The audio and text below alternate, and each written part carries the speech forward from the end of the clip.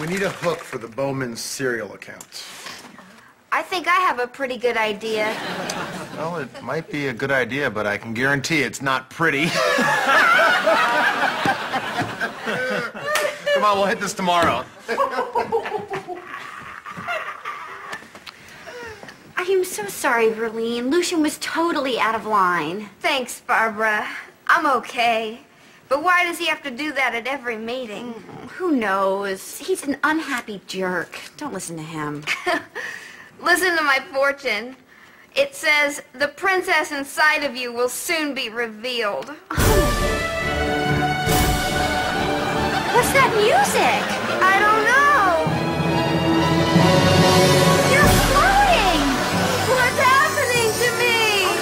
Should I run and get help? No, don't leave me. The lights are changing and there's fireworks around you. Barbara, I'm scared.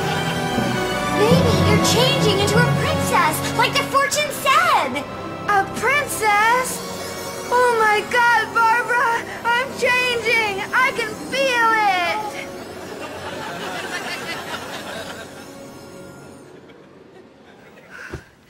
Did I change?